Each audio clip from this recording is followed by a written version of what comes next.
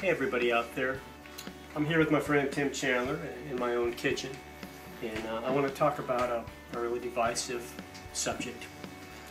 And I don't want to open a can of sardines or anything, but, well, actually that's exactly what I'm going to do. I've got some sardines here, and the kind I like are the kind from Trader Joe's that are boneless and skinless. See, because they're good for you. A lot of people don't know that sardines is just a great source of great, they got the omega-3s, and they got a lot of potassium. More potassium than bananas, more protein than steak, more iron than cooked spinach. Did you know that?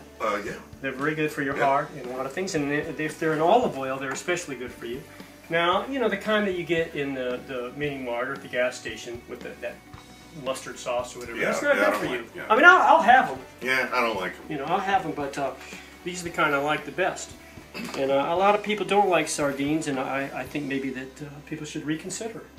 I agree. So I want to tell you how I fix them. I mean, sometimes I just stand over the sink and eat them, and Tim and I will have them after the gigs in the parking lot, not in the hotel room, because we don't want to bother Derry too much.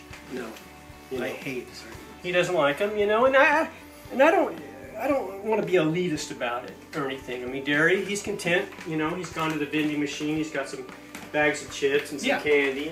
Or maybe he drove through Wendy's after the gig and got a big chicken sandwich. Or a burger or fries. That's okay. That's good. That's okay. Not, maybe not the best thing for a person. But anyway, Tim and I, we go for the sardines. Now let me show you how I like to do them at home. Here. Basically, when you go for the sardines, you're pretty hungry, and so I'll put a piece of toast sometimes. I don't have time for that because that soaks up all that good olive oil. But basically anything that comes out of the garden, anything in the salad, you'll put in. Tim, will you help me out a little bit here? Got some good carrots I got from a local Tennessee farm. You want to, Sure.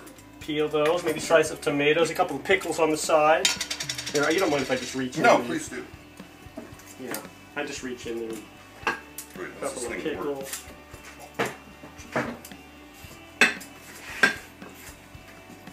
What are you doing, Tim? I'm peeling them.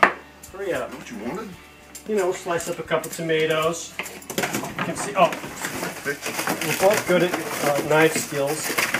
Get it away. Anyway, a couple. There you go. That's it. Carrots. Now, will you open one for me, Tim? Open the can. All right. Now, you want to be careful because they splatter a lot. So this is a really crucial moment right here. Because you don't... Oh, I hate this part. Oh, you don't want to get it on there. Oh, get it. Ah, splattered it. You got yours, Tim? Yeah. And now you don't want to get them on your fingers. I think I already have. Yeah.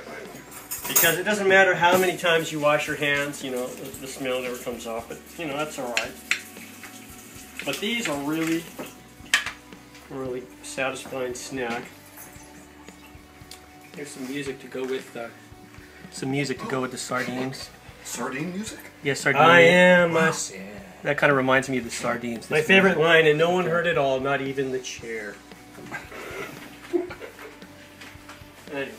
But a lot of people don't like sardines, and it's okay, And then, same way in this political season we're in, it's hard to believe. I hadn't thought of the two together. Well, I get what you're saying. I think that way. It's hard to believe, that some people think so differently than you do. But we ought to be kind. I think that. What can you do about government anyway? I mean, you can put a sign in your yard, you can put a really Facebook post, ridicule someone. I thought this was going to be about sardines. It is. It is. But, everyday politics is, we do affect our world by being kind to one another. So anyway, that's it. That's all I got to say. Sardines. Reconsider sardines. Except in the hotel rooms. Not in the hotel rooms.